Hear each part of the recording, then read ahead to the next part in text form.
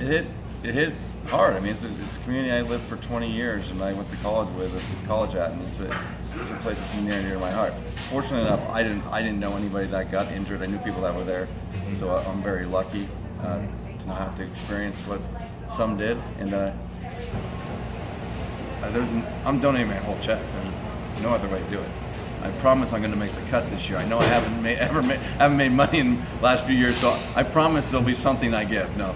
So we set a base of $20,000 that my wife and I are going to give to a fund, and then anything above that is obviously going to go. And hopefully I can break out of my little funk that I've had here in Vegas and be able to help a great cause. I mean, I listened to Aaron talk, and speechless. I can't even compare to that. And what we're doing today is not even comparable to what he has to go through. And just talking to him last night at our event at Top Golf, he's so grateful for such a small little thing, a pro-am that I do and the PGA Tour does on a weekly basis, and you take it for granted of how we can actually really affect people in the community in which these tournaments are at. And I'm not just saying in Las Vegas.